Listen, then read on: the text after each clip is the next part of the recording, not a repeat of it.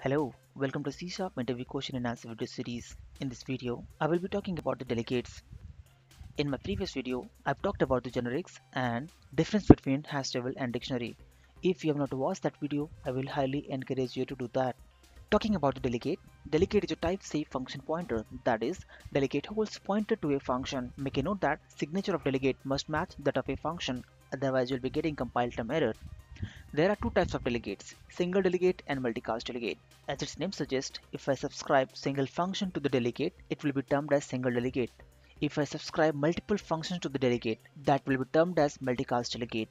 Make a note that if delegate is multicast and return type is other than void, in that case only the value of last invoked method will be preserved.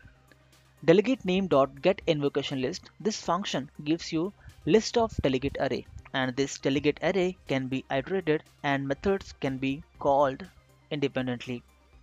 Next question in the queue is, where do you use multicast delegate? This is one of the frequently asked interview question to experienced candidates. So answer is, we use multicast delegate in case of observer design pattern, that is also termed as publisher subscriber design pattern. If you're not aware about the term publisher and subscriber design pattern or the observer design pattern, don't worry. We are going to discuss this in upcoming videos. .NET Framework also provides you inbuilt delegate, action, predicate, and func. These are three inbuilt delegates provided by the .NET Framework. Here, you need to understand difference between all these three delegates separately. Action type delegate, it holds reference to a function which is of type void. That means a function does not return any value. In case of predicate, it holds the reference to a function which returns boolean value, that is true or false. Talking about func, func is a delegate whose implementation is slightly different. In this case, you have to specify input and output parameter. So a function can have 0, 1 or more parameters as input and can have any return type. Flipping to Visual Studio. So in our console application, let me declare one delegate. Public delegate void say my delegate, and let me create parameterized delegate, and inside the main function I'll just declare one variable of type delegate, that is my delegate, my del equal to say display. As this function does not exist, it is giving compile time error. You can click on this function and click on this icon to create the method skeleton. You can see. So let me provide body to this. This is display function, and I'll just concat name. So let me invoke this function, my del dot invoke. You can see it is expecting one string parameter. Let me pass it as Akhil. Here we go. This is display function and Akhil. So this is single delegate. If I subscribe multiple function to this delegate, it will be termed as multicast delegate. So for subscribing a method, you can use mydel plus equal to, let me give name as show employees. Let me click on this to generate method skeleton. CW tap tap, shorthand for console.writeLine. This is show employees plus name. Similarly, I can have multiple methods like this. Just need to make sure that its signature is matching that of delegate, that is void and taking one parameter of type string.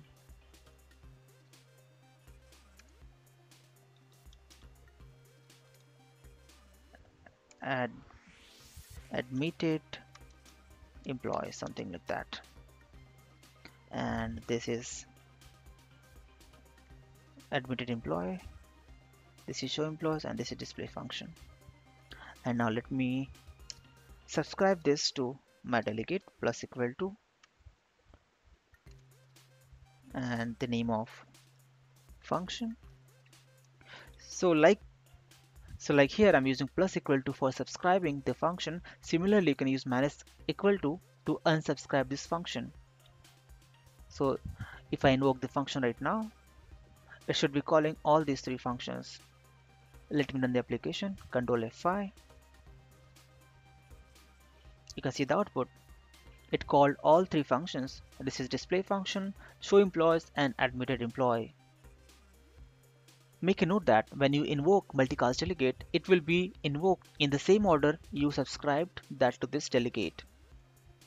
Another way to invoke this function using multicast delegate is that by using get invocation list.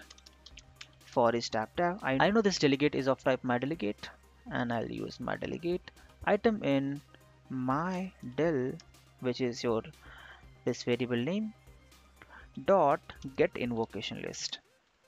If I click on this and say F12, you can see it is returning delegate array. So I can iterate this delegate and invoke the function independently. Item dot invoke, and I need to pass one parameter, say Akhilesh Mishra, and let me run the application.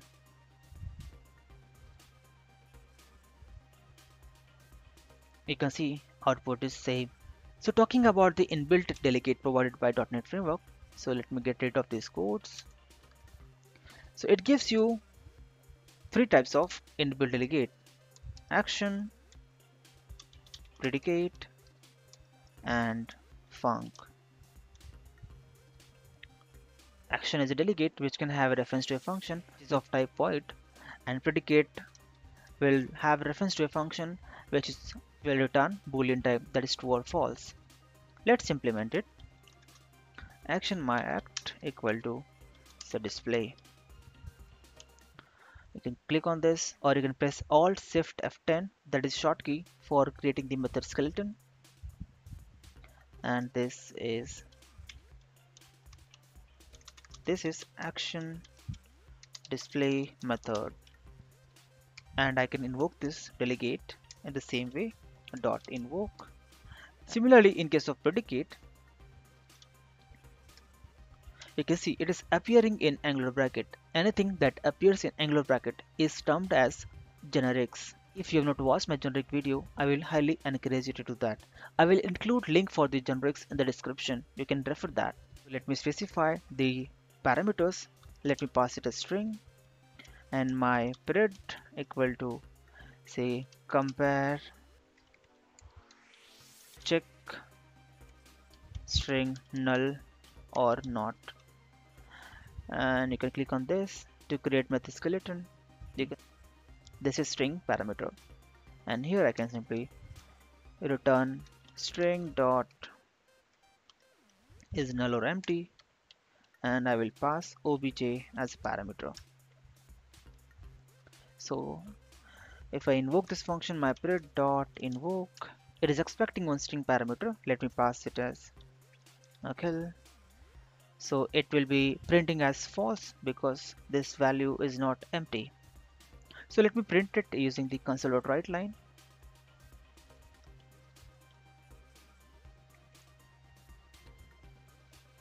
Let me run the application,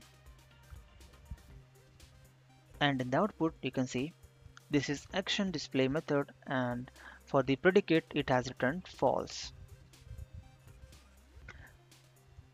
Talking about func, the implementation of func is slightly different. Here you need to specify input and output parameter type, input type and output type.